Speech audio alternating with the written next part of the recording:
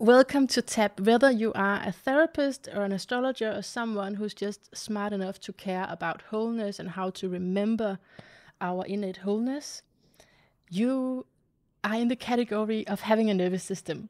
So today we will talk about something that's directly related to you, no matter who you are, because we all have that nervous system. And I'm so honored and to welcome you, Justin Sunseri, to this podcast to talk to us about the nervous system. First of all, welcome. I really appreciate it. Thank you so much. I'm super happy to be here, and I'm glad you invited me. Thank you. Oh, man. So I'm sure that you recall how you feel when you've interviewed Stephen Porges and Deb Danas. That's sort of how I feel now. Oh, seriously? It's like, oh. I know I cannot be filled after this conversation, but I'm going to try my best, and I have a plan for us. But first of all, let me just introduce you to the listeners. So you have this, you say this quite a bit, that you are a licensed marriage and family therapist obsessed with the PolyVagal theory. And just to introduce you also in my own words, I really admire you as a podcaster.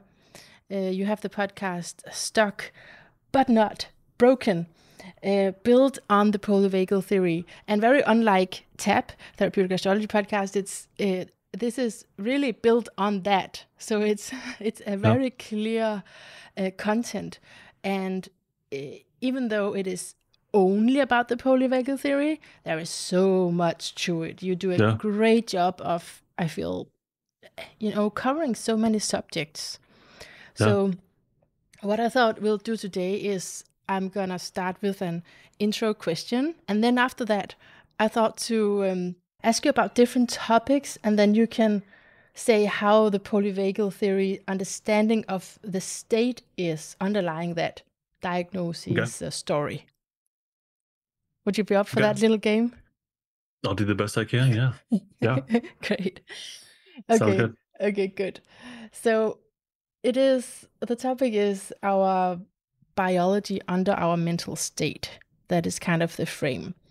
And my first question is if you could describe and explain the PolyVagal ladder and where we are on it, where you think that I am on it and where you're on it and where the listeners are on it.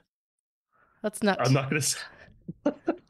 Give it your best. I'm not going to say where you're at on it. I don't know you well enough, and that would fall too close into diagnosis and whatnot. So I'll pass on that, but I'll invite you to talk about yourself if you like, as far as where you're at on it.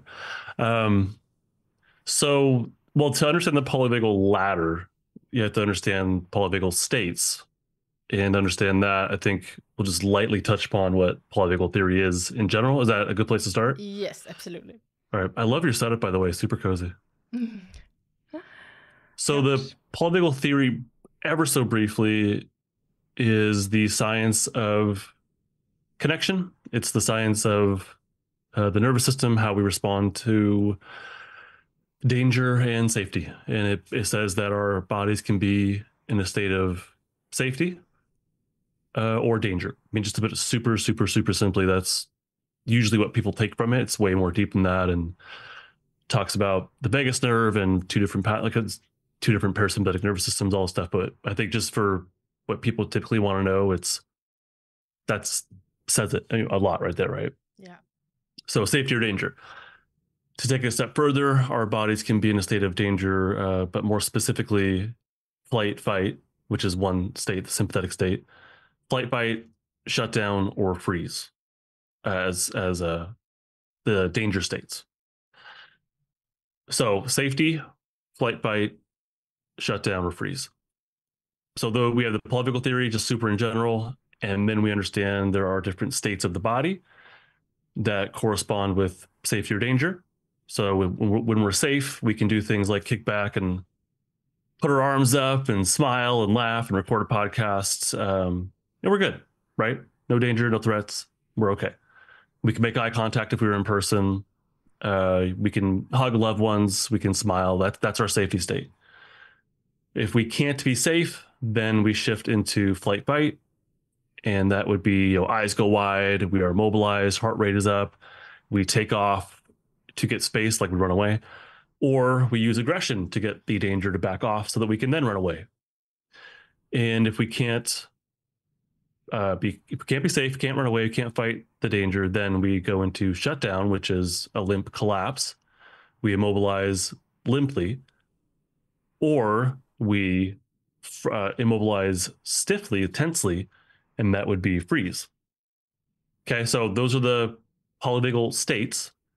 And we've already started talking about how we shift through them in a sequence from safety to flight fight, but it's really flight and then fight, and then shutdown or freeze. So that's part of the ladder. Is we start at the top ideally, which is on our safety state. And if we can't be safe, we go down into flight, down further to fight, and then down into shutdown or freeze. But we can get stuck there.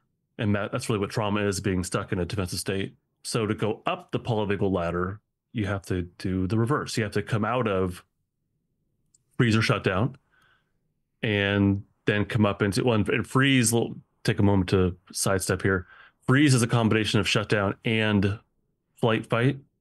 It's a combination of sympathetic plus immobilized shutdown. So you're immobilized, but also really highly charged for mobilization at the same time. It's like slamming on the brake and accelerator of your car at the same time.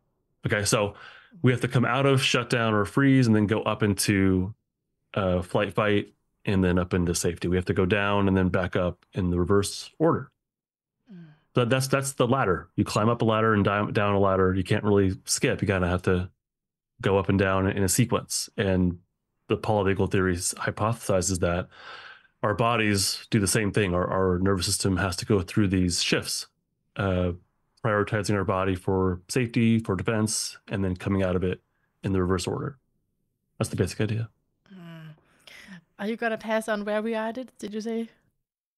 Say it again. Are you gonna pass on the question about where we are at the ladder? Where are you? Well, I kind of touched upon it. You tell me where you're at, but if we're able to smile and laugh and think critically, then yeah, we're in our safety state. I know for me, I'm pretty well anchored in my safety state. I have a little flight energy. Whenever I do these things, I get a little anxious, but not overwhelming. So I'm mostly well anchored in my safety state with a little bit of flight activation that keeps me, mobilized, but mostly it comes out as playfulness rather than, anxiety. Yeah. How about you? Where do you think you're at? Yeah, no, I was just thinking when you said it looks cozy here, maybe you're just so attuned to looking for safe spaces, right? Because that's what I hear in your podcast. You're always inviting to find safe spaces. Yeah, I think, but this is going to bring us, I think, to the next topic because... Wait, where are you at on your phone? Yeah, I am entering. I'm just ahead of myself. Because it's I want to go to the mixed state, and I think that's when I get excited like this. I mean, I'm definitely in ventral because I want to connect with you. But there's also do you know IBS? Yeah. Yeah, irritable bowel syndrome, right? I've heard that's also to do with when you're in one of the activated. Maybe you can say something more about that. But that happens to me before every interview, whether it's in English or in Danish, and no matter how comfortable I feel, it happens that there's pressure on my stomach and I have to go to the toilet. Yeah. And so it's not completely safe, right? There's a mix. Right. Yeah. Yeah, exactly. I talked about these in pretty flat, like cartoony, one-dimensional terms, safety, flight, fight, shutdown, freeze, like just you exist in this or you don't. But that's not the reality of it. The reality of it is that pretty much all these states, the primary states at least, the safety, flight, fight, and shutdown, these are pretty much active all the time. Right now I have mostly access to my safety state, and I can give it a number. I can say like I'm 90% in my safety state. I'm just making up a number, right? Just to say, like, to highlight that I'm good, right? But actually, it's probably lower. More like let's say 75%. Let's say 70 to make my math easier. We'll say 70% safety state. But I'm also sitting in a chair, so I'm immobile. So you could argue that maybe my dorsal state, the shutdown state's kind of active, but I don't know. I mean, it is. I'm immobile. But you could also argue that I'm pretty animated. My arms are moving. I'm talking pretty quickly. I'm breathing kind of short in my chest. my mouth is going dry. These are all signs that I'm in some kind of flight, fight, not fight, but more like flight, some kind of flight activation. So let's say I'm 70% safety, but then I have 15 flight and 15 shutdown. And again, I'm just making up numbers, but they're all active. You know what I mean? So it's not just someone's accessing their safety. It's not like I'm 100% in my safety state. I think the more activation you have of safety, we can still notice the other states, but it'll be more from interest or compassion or curiosity, and it won't be out of control. So the more we get into flight, fight, or shutdown, then those other things like, bowel symptoms, those might show up. Yeah, Or because for me, my mouth is going dry, so I have enough flight activation. The further I go into flight, I might just like lose my critical thinking and just sort of like go blank,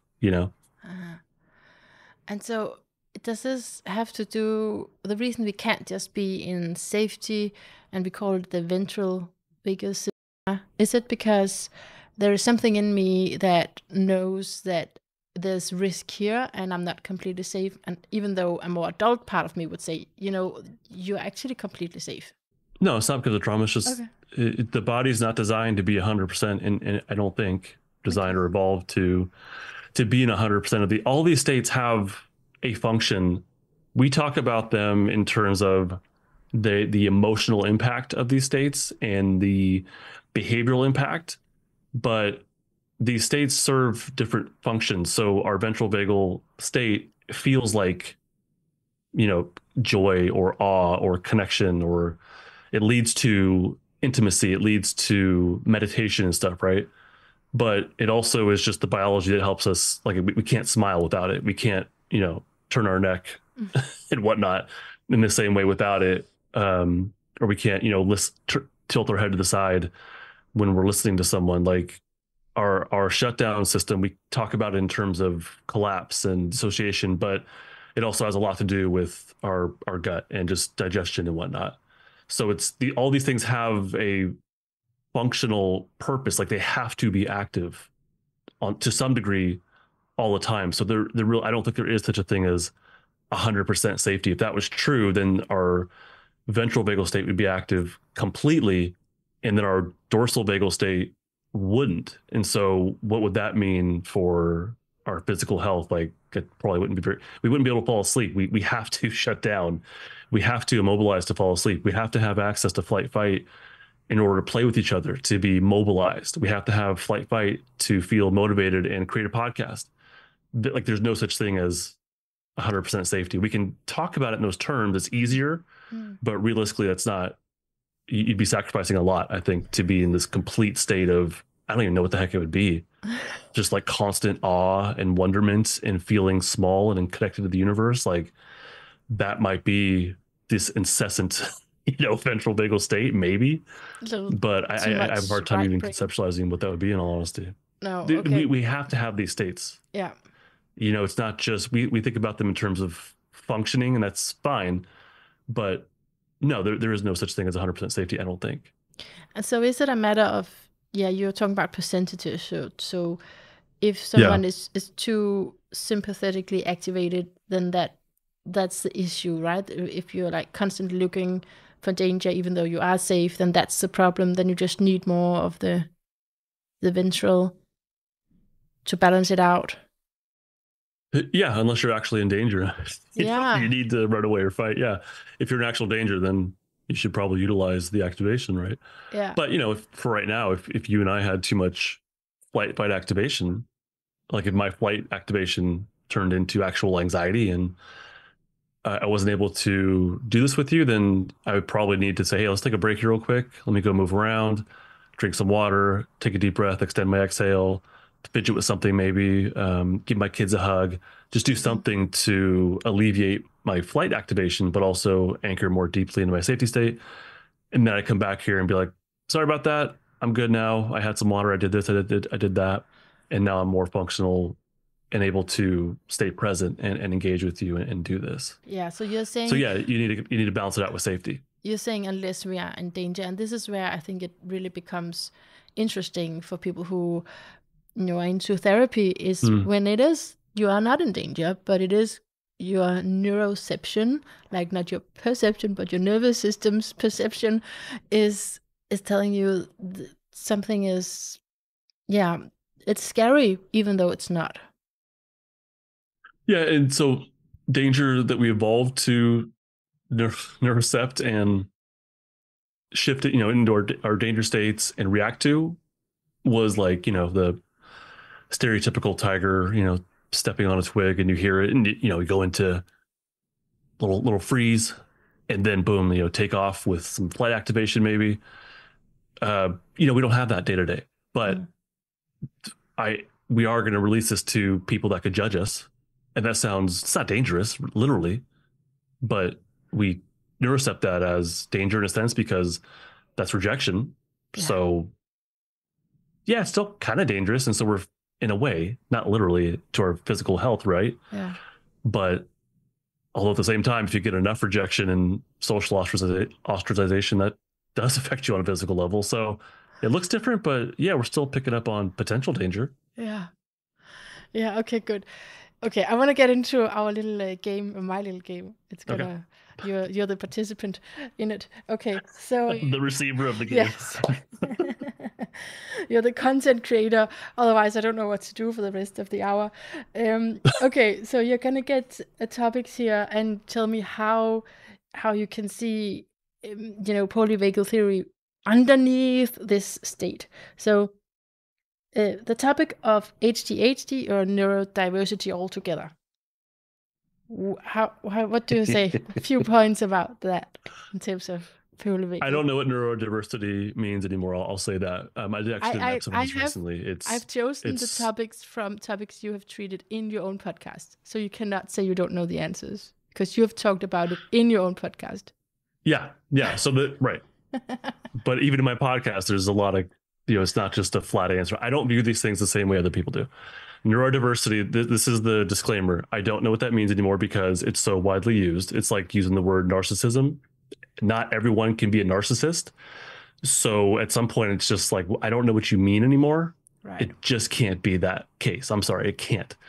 Neurodiversity, as I learned recently, is not a medical diagnosis. So I don't know exactly where it came from. I don't know how it got popularized, but it is this. It's something that seems to be in everyone's bio and their TikTok and Instagram bios. So I don't know what it means. I don't know anymore. So like there's my disclaimer. Okay. Interesting. But ADHD, that is a medical diagnosis, right? ADHD is, yeah. Yeah. It is. We can take that. We can take that alone. Okay. So ADHD, same thing. Yeah. I don't know what this means anymore. There's what it says in the DSM, and I can, classify someone as meeting a certain number of diagnostic criteria. But again, the way we use it day to day is not that. The way we use it day to day is, well, ADHD people have difficulty with time, or frustration, or this or that. And it's like, okay, well, what does it not mean at this point? And I don't know what it doesn't mean. So neurodiversity, ADHD is folded in there, trauma is folded in there, autism spectrum is folded in there, and I've seen a whole bunch of other stuff. Just like, yeah, this is neurodiversity, and it's like, well, I don't know what neurotypical would be at this point. Who does not fit into these criteria on some level? That's kind of my question. So with ADHD, let's get back to the root of what you're asking here. I want to respect that. With ADHD, what we're doing is no one is examining someone's brain and saying, oh, you have this thing we call ADHD. There's no ADHD that I understand it. There's no thing called ADHD that is afflicting someone and resulting in a behavior. I don't look at it that way. I don't understand it that way. The idea is that if you want to look at it, I think there's like a chemical imbalance or a brain is wired in some fashion and it results in these behaviors. But in the DSM, all it lists are the behaviors. It lists the outward projections of it, it lists these behaviors, period. That's really kind of it from based on my memory. And we look at, oh, you have this and you have this and you have this. We will classify you as with ADHD. But that's where it kind of gets lost because it's turned into this medical model of, oh, you have this thing called ADHD, which results in these behaviors. But really, the DSM is saying, here's a list of behaviors. You meet, 3 out of 5 or whatever it is. We'll call this ADHD. So if we just look at the behaviors, that can come from anywhere. You know what I mean? If someone is having difficulty focusing, if someone is having tons of mobilization in their body, if someone's having, whatever the diagnostic criteria are that I can't remember off the top of my head, if someone has that, well, is that because of this thing called ADHD, or is that because they have too much flight activation in their body and they simply can't sit still and they can't think, they can't focus on what's being taught or the objective in front of them because their body is prepared to get up and run away from a danger, which probably isn't there in that moment. So is it an ADHD, like you have this thing called ADHD and therefore you can't sit still, or you can't sit still and we're seeing that and now we're going to call it ADHD. But really what's happening underneath what we're calling ADHD, oh, you have too much flight activation or you have too much anxiety within you. And that results in this thing that we're calling ADHD. So the way I view things and the way I treat my clients is if we can balance it out with more cues of safety, I call them, then the ADHD or whatever else the diagnosis is should resolve. And that's kind of what I see in my practice. Right. Okay. Yeah. So you say it can stem from everywhere, but the way that you view it, is that correct that is from a nervous system standpoint? That's how I view it. Yeah. Yeah. Yeah. So that is what is really is so fascinating about you, how you can do that. Like, because then everything can in a way relate to this. And it's, yeah. And I love that. I'm also really fascinated, by the way, by the polyvagal theory, because, not least because it lessens the shame, if not takes it completely away from, for example, being a child who's constantly being not a fit to the school system. And then you can view it like that. That, what were you saying? You were saying it's immobilized. Where is it on the ladder if you have ADHD? It depends on the behaviors of what we're calling ADHD and the flavor of them. So let's paint a picture of two different kids in a classroom, okay? Yeah.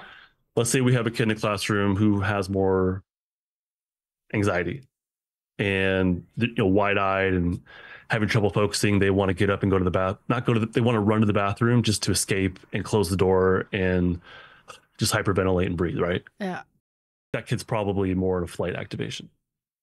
So I wouldn't look at that and say, oh, you have this thing called ADHD and you have to deal with this the rest of your life. Let me get you some medication, referral, and hey, good luck. Instead, I would say, oh, what's happening within you? Yeah. You feel anxiety before you do this behavior. You feel anxiety, let's spend more time with that. What does that feel like? How do we balance it out with safety? And then we'll reassess in a week or whatever, right? So yeah, that's kid number one. Kid number two, let's paint this picture of someone who is also wide-eyed and tense. Heartbeat is up, really tense. They are sweaty palms, maybe, but they're not getting up and running. They're just kind of there. And like they're on edge. They're hypervigilant. So we could look at that kid and say, well, there's some elements of ADHD here. They're not paying attention. They seem really wound up. But there's something else going on here. They kind of have flight activation, but they're also presenting differently. Like they're kind of immobile at the same time. So they're really wound up, but they're not exactly mobile. So that kid might have more freeze activation that's flavored by flight. So shutdown and flight at the same time. So more panicky kind of flavor to it. They're not going to make a big deal out of it. Typically, like kids or teens at least try to hide this stuff. So it might not be obvious on the outside. And so we might just say, well, you're having trouble focusing and your socialization is not that great. And you seem to be, have a hard time remembering stuff and just, you're not quite present. So therefore ADHD, but really it's underneath it might be they're constantly in this flight activation or panicky freeze activation. That's probably has a lot to do with home. So we could have the same diagnosis that fits different flavors of or different clients basically, and those clients will have their own unique nervous system state, and we could talk about them in generalities, but when you get specific, then it starts to the idea of, oh, you have ADHD, that kind of breaks down And when you see two different kids that have two different states, but similar appearances and similar functional obstacles, then I think the idea of diagnosis kind of it breaks down. So you're saying it can actually be very unique? I think so, yeah. Okay. Through the lens of the polyvagal theory, yeah. Yeah. And you could totally have a kid that's sitting there just angry and pissed off. Right. And he or she's not going to pay attention. Yeah. They're going to be way more worried about, well, this person's judging me. This person's staring at me. Yeah. You know? Yeah, so they're in class, they're sitting still, but they are not present. They are not focused. They're not listening. They're not retaining information. But they're also not anxious. They're more angry fight activation. From the outside looking in, you might say, oh, look, this kid's having a hard time paying attention. The socialization is having a hard time and blah, blah, blah. Therefore, ADHD. But I was a complete shutdown as a child. So that I relate very much to that dorsal state. Yeah. I'm not sure about the blend of it. I would have to go back in time to check. But what I'm curious about is also, adults, 40 plus women are getting that diagnosis a lot. And so does that also relate to the nervous system? Because it's like you get this diagnosis and then it's like, now I understand what has been going on with me for so long. Is it still the nervous system, do you think?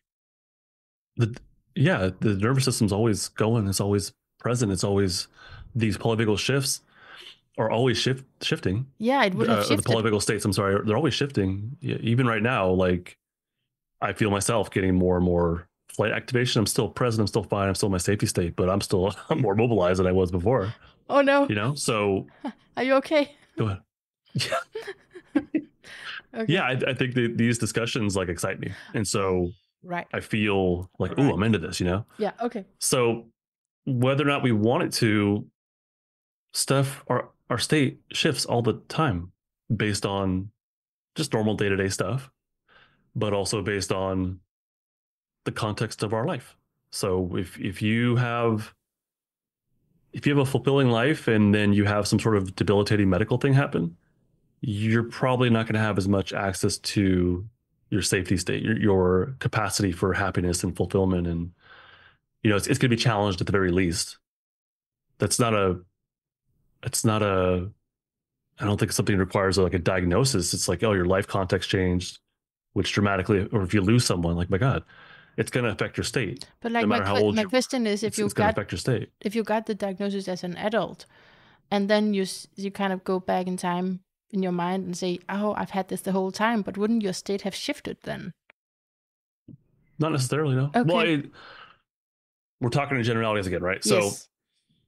So if someone is raised and they live in a more of like a dorsal vagal shutdown state, that won't necessarily, that might become what Deb Danas calls a home away from home. Yes. That's like their dominant state. So remember, all these states are active all the time to some level, but your dominant state, the one that's really like the driving force of your life, that might be one state that stays present throughout your life until you do more self-regulation practices, trauma recovery practices, and self-development, whatever you want to call it. Okay. So I lived in predominantly dorsal vagal shutdown a lot of my life. Okay. Right? As I continue to do my own work, it's less and less and less flavored by my shutdown. I still love my shutdown state. I do really well by myself, but way more capacity for mobilization, for fight energy, for motivation and accomplishing things. Whereas before it was kind of there, but not quite. It was a lot different. Mm-hmm. So let me try to get back to your question. Your question was, wouldn't it shift throughout life? Not necessarily. If you, especially if you do things that we call behavioral adaptations, if you do things that really solidify your state. So if you are raised and grow up with more of a, let's say, a flight state, if you turn to self-harm, if you turn to drug use, all kinds of addictions, then those addictions or those negative coping skills, we'll call them, those will solidify your state. You're not going to, it'll solidify your dominant state. You're not necessarily going to self-regulate out of that until you reduce the behavioral adaptation and increase the level of safety activation within you. Then self-regulation can happen. Then that polyvagal ladder climbing can still happen. So even though we have a dominant flavor or dominant state to our lives throughout life, that dominant flavor can totally change. Mm-hmm. That's what I do in therapy. Like it totally can change. But we'll still have moments of connection and safety and flight fight. Like we'll still access these things, but the dominant one, the undercurrent of who you are and how you interact with the world, that can very much stay at a plateau for your whole life. It can. Unless, I mean, because you were saying because of the behavior, because that is perpetuating it. That solidifies it. That reinforces it. It reinforces it. But, you know, growing up, it's not like someone was born addicted to some, well, I guess that literally could happen. But, if someone could be born in a home where it's, good enough parenting. Yeah. Their needs are taken care of, but they're lacking meaningful emotional connection. Like, they're being taken care of. The parents are there, but that emotional connection is not developed. So they're literally safe, but they're not getting that next level of what we call co-regulation and connection and safety. So that kid who has good enough upbringing, darn it, I lost. What was your question? What was the question? Well, just that the behavior is reinforcing that home away from home. Yeah, so that kid is going to be raised with, they're good enough parenting. Maybe they grow up just kind of feeling just this general sense of aloneness. So there's enough kind of dorsal vagal shutdown present in their system to notice it's there. It's not their driving force, but it's there. Ideally, what we do is, well, throughout life is that we notice how we feel it from compassion, from our safety state, and climb our polyvagal ladders into more safety state. But instead of doing that, what we often do is we have some sort of behavioral adaptation. So instead of feeling my loneliness and my underlying sense of disconnection, I'll instead turn to overeating. That makes me feel better. Okay. So if I do that, then my sense of loneliness and disconnection, which is not maybe debilitating, but it's there, then nothing changes. It just kind of stays there. And throughout life, that might flavor or contribute to the decisions that I make in life. Mm-hmm. Once I take away my negative coping mechanism, whatever that is, like overeating, then, or finding bad relationships, or, the list goes on and on, right? Once I take that away, then that underlying dysregulation, disconnection, loneliness, whatever it is, that's probably going to surface. And so that can be overpowering, it can be a lot. And so we need to prioritize and balance it out with more safety activation. That is And if we can do that, then true self-regulation can occur. Right. This is so good. Okay, so because probably we're not very aware of that, we leave that relationship, we finally stop overeating, and whatever coping we had, we finally stop doing that, and then we don't. I mean, of course, you can expect some kind of reaction to stopping that, but still, from what you're just saying, then actually now we have to deal with what we didn't feel before. So where are we on the ladder if we stop? Let's say we were stopping some addiction. Where are we on the ladder then? It kind of depends on, just very generally speaking, it depends on where you started. Yeah. So I had a session recently where the guy was raised in one of those homes where it was good enough parenting. Yeah. Parents were there, good enough, but the emotional connection wasn't there. And so what could that result in? Well, let me take a step back. So later on in life, like decades later, this guy, his life context abruptly changes. And throughout his life, for decades, he had a couple of coping skills that were not negative. They were actually pretty good. But they abruptly were not an option. So all the decades worth of coping he did all of a sudden are like now in his face. Like, hey, you can no longer escape and distract yourself from what's happening within. And boom, here you go. Now you got to feel it. Okay, so where would someone like that be on their ladder? What state? It could be any of them. It could be flight fight. It could be shutdown. You were saying like there's something that you have not been feeling, right? Mm-hmm. and you've covered that up with numbing out. Mm-hmm. Potentially numbing out, yeah. So, but yeah, so well, it could be numbing out, it could be distracting, it could be ignoring, it could be minimizing. We do all kinds of stuff, right? Yeah. Yeah. Okay, but actually we are in the middle of a quiz, and I've just lost myself. The from conversation talking took us to there. you. I did. One of them is actually addiction, but I'm gonna do it in selected order because I know we're probably not gonna go through them all. I want to know about bipolar, because you have an episode on that takes you through a lot of topics. So that's really awesome. So just in general, bipolar and polyvagal states, what do you say? I have a problem with all these diagnoses. It's another that one seems to be less popular recently, but that was like a decade ago when I was in the county mental health. That was very, very, very popular.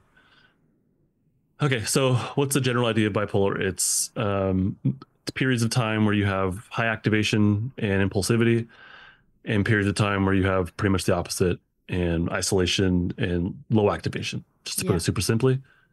So what state could those be? That could be a couple options here. That could be flight fight for the high activation, and that could be shutdown for the low activation.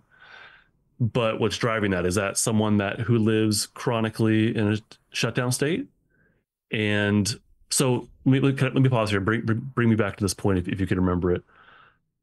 The body is always trying to self-regulate. As mammals, as organisms, the body always strives for homeostasis. It always strives for optimal biological functioning. Survival. And we're in our safety state. That provides us with optimal biological functioning. It's home. Like we need that for, I don't want to repeat myself. We need that. Okay. So we're always striving. The body is always striving for more safety in the system. It's always striving for self-regulation. So I'll bring it back to where I paused. If someone is existing in a defensive state, their body always wants to self-regulate and get to homeostasis, to get to balance. We do things like I mentioned before, like behavioral adaptations that cut that process off. That we become addicted to stuff, or turn to bad relationships that end up reinforcing the state and don't help us to self-regulate and to get to homeostasis, because that's difficult. Okay, so someone who's in shutdown, they, just like anybody else, need to self-regulate. When they come out of shutdown, they're going to go into fight, flight. That process is not comfortable. It is often overwhelming. You have to have your safety state developed enough to tolerate and welcome that fight activation, and then flight, and then deeper into safety. So when one comes out of shutdown into fight flight, that often can be very overwhelming. And instead of mindfully experiencing and allowing it, they take that activation and they use it for other things. Excuse me. They use it for other things like, I don't know, shopping sprees, drug use, making poor decisions in relationships, all kinds of stuff. Yeah. So that goes nowhere and ends up reinforcing the shutdown. So to me, when I hear bipolar, I hear shutdown and sympathetic. So I hear someone who's struggling and probably going back and forth between shutdown and sympathetic. That's one possibility. The other possibility is we have someone who's in freeze. So freeze is a combination of shutdown and sympathetic. But when freeze is activated, it looks like panic or rage. Or it depends on the flavoring of the sympathetic. So if it's flight plus shutdown, that's panic. If it's fight plus shutdown, could be explosive rage. So do we have someone that is diagnosed as bipolar, but really they are stuck chronically in this freeze? And then we see moments of intense isolation and cutting people out of their life, which is probably more shutdown flavor, but it's freeze. And then we see moments of intense activation that looks like anger or maybe panic. and it's more flight or fight flavored. So, and then they go right back down into that freeze. So to me, that we could call that bipolar. On the outside looking in, or just from the outside looking at behaviors, we might say, oh, you have this thing called bipolar disorder. But if we were looking at the nervous system and the state and those shifts that are happening, or if that person were to tell us on a deeper level, this is what's happening within me. When I do that thing, that manic behavior, this is what's happening within. And when I do that thing, it feels better. It doesn't fix it, but it feels better. But then I feel terrible about myself and I feel ashamed and I just want to go isolate and be alone. But then all of a sudden I feel this thing again. And so it's like this, the body's attempting to self-regulate, but it goes right back into its dysregulation. It makes a lot of sense. I would call that bipolar disorder. Yeah. That's how I look at things. Yeah. No, I love that. That's why I'm asking you this. I'm curious why you get so upset about the diagnosis. Because it's judgmental. Inherently, I think it's judgmental. And it puts people like me. Are you a licensed therapist also? I'm a NAM therapist and I'm studying to become a psychotherapist. Yeah. Sweet. So that gives us way too much power, I believe. I don't want to have the power to diagnose. I think it's judgmental. It is, even though there's been a huge push for like anti-stigma. It's I don't think diagnosis goes hand in hand with that personally. But like now you have that philosophy. Now you have these theories that are explaining it. So you get the diagnosis and then you just convert it and then you understand it in a different way, right? Yeah, and I think the PolyVagal way is more compassionate. Personally, I think there's more hope in there because, so part of diagnosis, what it's become is a permanent thing about a person. Yeah. People say I am ADHD.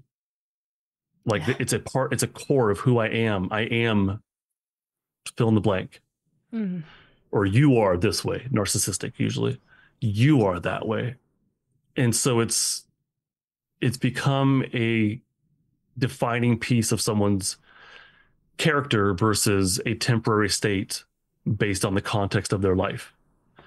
And so when I heard, I've never looked at my clients that way. It's never made sense for me that a kid who's labeled with ADHD can behave one way in a classroom, but then one-on-one with me, they are a completely different kid. I'm like, well, what happened to this permanent thing? Where did it go? It doesn't make sense to me.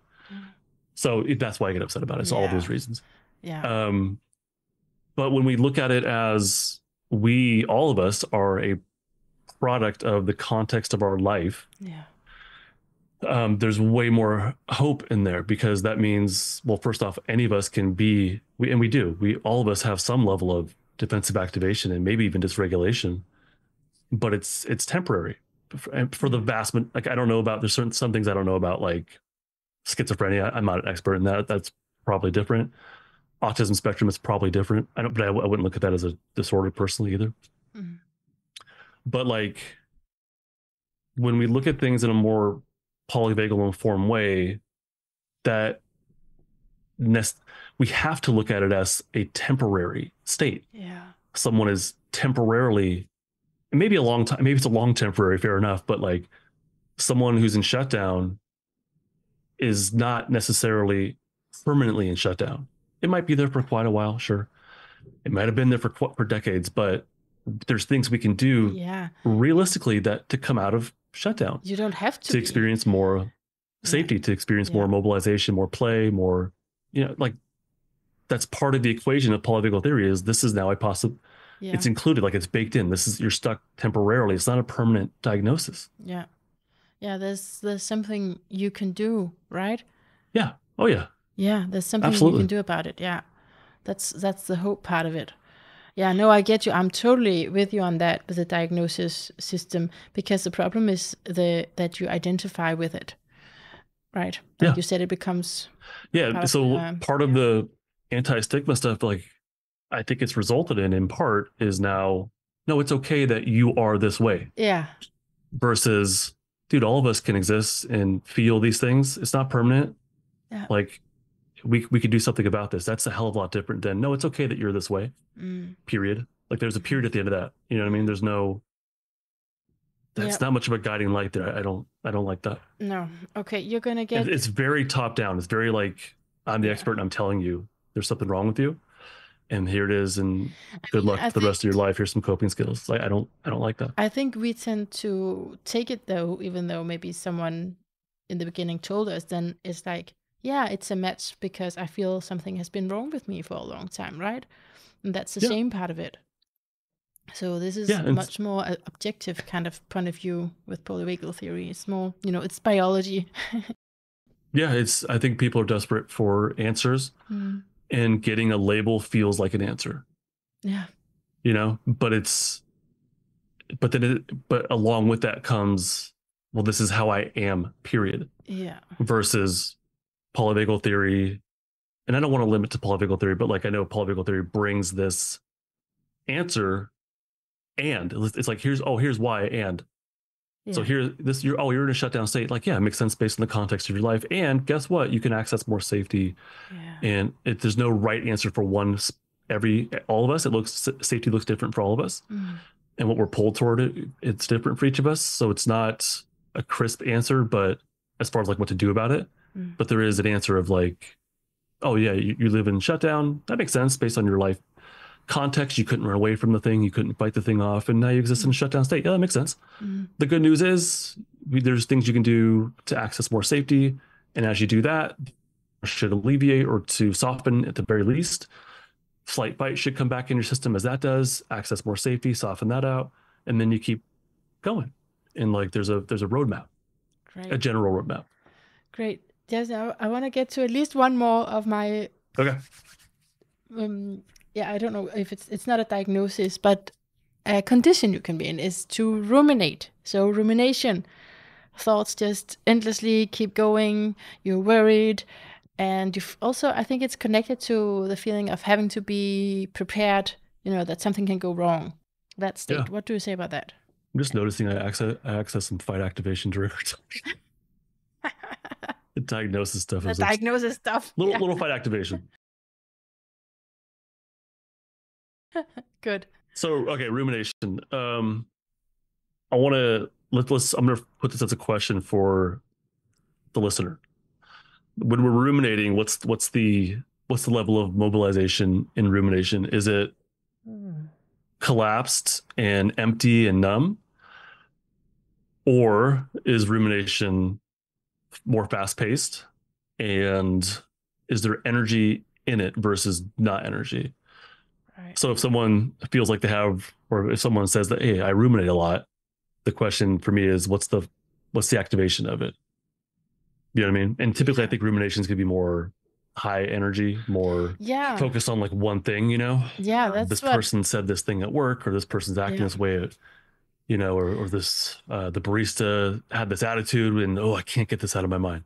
Yeah, there's that, so, and then there's also, it's also connected to what I feel in clients and in myself, of course, is I have to do all of these things. I have to be, I have to do all the things all the time, and of course I can't do all the things that I want to do, and then get worried. Like then I should have done all the things. Keeps going, and it's very self-critical, and but it's defending. It's like a part that's defending itself by saying, otherwise you're gonna waste your life. Do you know what part I mean? Well, yeah. So let's tease out the pieces of this. Yeah. Typically we think that our thoughts cause our anxiety, and of course it contributes to it, of course, but the primary mover, in my opinion, is not the cognition, the thoughts. The primary mover is your state. So with overthinking or rumination or hyper focusing on one thing, one aspect of whatever, that probably comes from flight fight. I would, or freeze. So but it depends on the flavor of the thoughts. So if your thoughts are aggressive, like, I can't believe this person did this to me, and how dare that doctor diagnosed that kid. Oh, I'm so enraged. I can't get it out of my mind. That's me. Like that would be, that could be rumination, but that would come from fight activation. And so rather than feeling my fight activation mindfully with compassion and softening it with the safety state, I just kind of stay stuck in it. And then my thoughts and then my thoughts change. I want to highlight that. The state is there, and then my thoughts become angry and fixated, and I ruminate because the state's not changing. So my thoughts just stay the way they are. And if the thoughts don't change, then my state doesn't change either because it's reinforcing it. So it's like this vicious cycle, really, that keeps us stuck in our state. But if our ruminating thoughts are more about the next day, well, I got to do this and I got to do that, and well, if this goes wrong, and oh my God, I didn't do this thing, that's probably more. I think rumination probably has some level of immobility because you can't do anything about it. You're stuck in it. Yeah. Yeah, it's like an endless cycle of what you just and you have this slogan that story follows state. Yeah, that's Deb Danas. Yeah. Right. Yeah, the thoughts in our brain come from the state of our body. The stories in our brain, the cognitions, they come from the state of our body. Yeah. Yeah. So you have to give us some kind of solution here. What to do about it? Well, what I like to recommend to people as like a first line of offense is to there's a couple things going through my mind. Validate what you're going through. That just means acknowledging it. I think that's kind of a big part of this. So if you're in therapy for, I don't know, anxiety, well, you've already validated it. You're already going to therapy and you're saying, I have problems with anxiety, so validate it. But when you call it, and look, I don't want to tell people how to, you and your diagnoses are between you and your doctors. It's just my opinion. I have no idea what's going on with any one individual person. But I believe that when we say I have an anxiety disorder, or I have ADHD, or I have this or that, the other thing, I believe that invalidates our true felt experience. So I don't know if those go hand in hand very well. So what I would encourage people to do is validate, no matter the source of it. Just say, if you have anxiety, just acknowledge, I feel really anxious, or in my life, I have felt a lot of anxiety. That's it. So validate it, then normalize it. And that means make sense of it. That means asking yourself, does it make sense why I feel anxiety? And that might be present day, like this idiot at work is doing this or that. It could be my parents weren't the best, and now I feel just constant anxiety.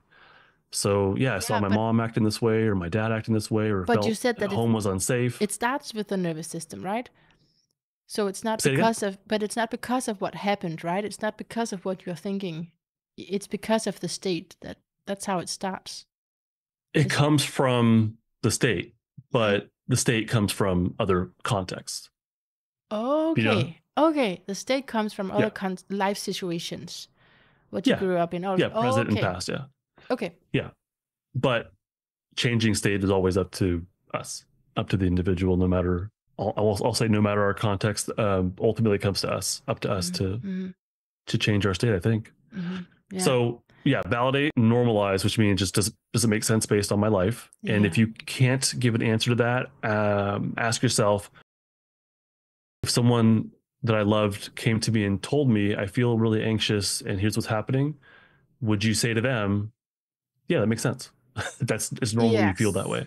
Yeah. And then after you can validate and normalize, then the next thing would be give yourself permission to have that feeling without labeling it, without making it go away, without trying to make yourself feel better. Just let it be there. While you do that, also do something that feels grounding and safe. It could be using your senses. It could be music. It could be a lot of things that feel safe and present. In that piece of normalizing, do you use the nervous system to have like green, red, yellow, and a mixture of them? Is that a part of normalizing, to talk about the nervous system, or you don't do that? It can be. I don't talk about the color thing, but because I think it adds a layer that's not necessary. But yeah, you can. You totally could say, you feel anxiety. And this is if someone's kind of, bought into or not bought into, but is in agreement with the PolyVagal lens, right?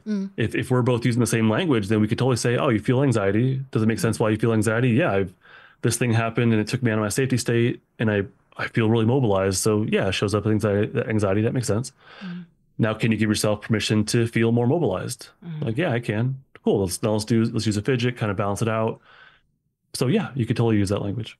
Nice. Nice. Okay. Yeah. I think also maybe you can get scared of yourself. That's even an extra layer, right? That you can like, oh no, now I'm in this state, and then Layers of this stuff, like yeah, if the idea of someone trying to look inward and notice their shutdown or notice their numbness or their heaviness might feel like way too much. And so rather than doing that and going way deep into feeling numb and empty, we got to first feel that apprehension, that mild fear, that mild freeze activation that just came up within you as you just thought about feeling your shutdown. There's like layers to this stuff. And if you can do the first layer, then all right, cool. Okay, now can we get to the next layer? Just whatever the priority, the way I work is whatever the emotion is in the present moment, that's the priority. So if we're talking about something uncomfortable from the past, we're not going to delve further into the past. Let's talk about right now. Where are you at right now? How does it feel right now? yeah, yeah, me too. And balance it out with safety. Yeah, amazing. Okay, I'm mindful of the time. Sure. Yeah, so I'm gonna shut it down, and I have to get you back if you want to take the further into the quiz. But I do have a minute, and I just want to say something about your astrology, because Please. I know you really love all the alternative explanations like that. You do? Oh, you do? I was making a joke. I did see one of It your. took me a while Yeah. to realize you're being sarcastic. I love it. Thank you. One of your chapters is like, there's no parts, there's no this or that, there's no shadow, there's just biology or something. And so because of that, because I know that about you, I focused on, well, you are an Aquarius, so that is a very logical sign, and you have most air. So that is very logical. But also your Mercury, which is how you learn, how you navigate through life. And your Mercury... What is Mercury? What does that mean? Your Mercury means how you navigate through your life. And then it depends how it is in your chart, what sign it's in, how it's configured in relationship to the other planets. So everyone has a Mercury, right? And yours is in Pisces. So Pisces is this great mystery. And so there are all these puzzles to life, right? And when you have Mercury in Pisces, it's really nice to feel there's a logical explanation for all the mystery of life. Yeah. And like the maze of life, I can see my way, I can orient through that. Some kind of logic piece. Yeah. Like make sense of it. Yeah. Yeah, gotcha, totally. Exactly. And so that is really amazing, and you're doing a great job of it. So is that, do I fit into, based on the information I've given you, do I fit into those? Unfortunately, is that what you're saying? Unfortunately, you fit perfect into your birth chart. Because it sounds like me, yeah. It does sound like you, right? It is logic, and then of course there's also this there's a great publicist in you. So I reckon right now you're very busy, because you've mentioned that in your podcast. You're very busy. And so, but if there's a time later on where you're not as busy, you can publish even more. You can write more if you want to, but you have a lot going on as well. But that's because of, there's different signatures I'm saying that from, both the Mercury, but also your Moon and Neptune in Sagittarius, and your 12th house. And then, okay, I'll say one more thing. Your Aquarius, it's conjunct your South Node. It is really that feeling that you come into this life and you have a purpose, and you really need to make it this time around. How do you feel about all of this? How do I feel? I feel interested and intrigued, and that's how I feel. Yeah. Good. But I'm loving the Aquarius, because Aquarius is supposed to rebel and is supposed to say, let's not do it in such a stupid, reducing manner. Let's open up. Come on, people. So, yeah. I think that is a driving force of my life. I think I can balance it out with, like, as a therapist, that's my mindset, but I'm also very, I think, empathetic. And the way I'm talking right now is not how I talk as a therapist. But it's, of course, unless I have a really mobilized client that I'm meeting, regardless. So the empathy, to me, is obviously important, right? Yeah. But to me, it's also part of the equation. Mm. Like it's part of the solution is empathy for ourselves and others as well. And like I think there's a nice marriage between that emotional, empathetic compassion, but also what makes sense, what's the least restrictive path, what's how do we listen to our values, and like bring these together. And I think a lot of good can come from that in my therapy, my coursework, like all that stuff is a balance of those things. How do we solve a problem, but deeply connect with ourselves, as Yeah. part of that, like that. How do you get to the answer and like the equation, the stuff in the middle is the empathy and values and norms and context. Like, how does that get to the result? Yeah, so it's part of this bigger picture, and Pisces, Mercury in Pisces is very, very compassionate. So it makes sense that that is absolutely part of the solution. And that is what's driving when you like, you get excited is because of your compassion for, Yeah. Oh yeah. kids and human beings. And so, yeah. Justin, I, you would, I, mm? the, like you asked me, I'm sorry, one more thing, if Yeah, I can, because you brought it no, up again. absolutely. The diagnosis stuff, part of Yeah, what upsets me is that it's a limiter. It's a yeah, cap, and I hate that. yeah. I do not want to put limits on people Mm-mm. and to tell them, here's your cap. Like, here's your potential. I hate that. Yeah, And even though we use these diagnoses and we don't mean that is the effect, I believe. And it seems readily apparent.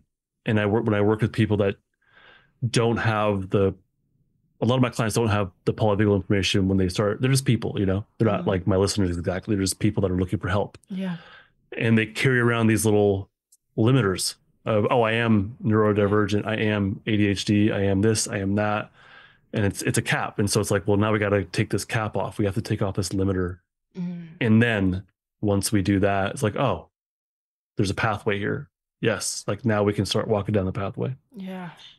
So So, that really upsets me. I hate the cap. and love the liberation, right? Love it. Love it. Taking Love it it. Love it. off. Yeah. Yep. That is the right word for it. Good. Oh man. You were just saying do you want to say something about what you're doing right now, where people can find you? Absolutely, in the podcast, but you're also Oh, doing like a course. Like I feel taking educations with you because I want to know all of those blended states and what to do yeah. about Yeah. it. I am doing everything. So Yeah. the best place to find me if you're interested in this stuff is justinlmft.com, and I have all my resources and stuff. I think the biggest thing that I'm working on right now that's causing it is causing stress, but it's also driven by stress. Is my first book. It's called Stuck Not Broken, Book 1, Trauma and the Polyvagal Paradigm. Books 2 and 3 are already written and they'll be out soon after. But that is the driving force, besides family and other stuff. Like that is the driving force of my life, is getting this thing out, and it should be out like within the week, like super soon. Oh my So gosh. That's yeah, amazing. Because I saw something about a book, but I could not find it, Justin. So it's because it's not out yet. yeah, I have a free ebook that's like the first draft of it, and Okay. that people can find that on my site. This though is it takes the ebook and expands it and folds it into it's just a bigger picture. That's So like there's a free amazing. version if you want to go read it, go read it. The more expansive, comprehensive thing is coming out yeah, super soon. So that's actually like a print book that you can buy. It'll That's be ebook version amazing. also, but the print book will come out very, very, very soon. That's amazing. Yeah. And I Yeah, I'm really predicted excited. that. I predicted that, this is happening because of me. That's amazing. That's amazing, Justin. I'm so happy because you're a great writer, and I'm looking forward to that. Okay, I will Cool. post all the links in the show notes. Thank you. Thank you so much for this and all your work. I'll definitely also link to your podcast. Yeah, I really appreciate it. Thank you for giving me a pathway here to talk about things like I'm really passionate about and honestly kind of hold back on a lot. And I appreciate you opening up that pathway for me. Thank you. Oh man, always, always.